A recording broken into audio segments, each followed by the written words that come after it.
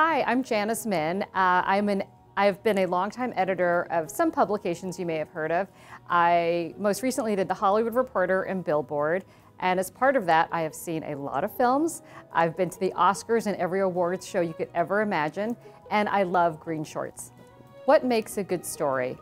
Every good story sucks in the viewer through a narrative, and that narrative can be about following a hero or heroine. It can be about drama. It can be about consequences. But whatever it is, it can't be boring.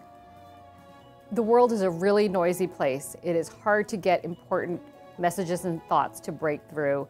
One way to do it is to take what some people might view as medicine, a lecture about why the environment needs to change, and wrap it in some excellent storytelling and hooks that get people sucked into what they need to know.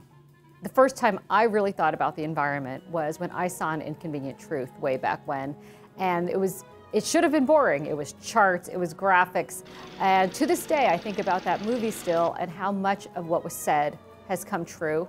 And the fact that that was a huge hit movie goes to show you that people want to know about the environment if you tell the story right. The best movies are the ones, it doesn't matter what the budget is, or who's in it, or who the star is, it's the ones that manage to speak personally to an audience, and all of you have that ability. No great filmmaker ever made a great film by worrying about what other people think. Don't be self-conscious, create the best thing you can, and have fun.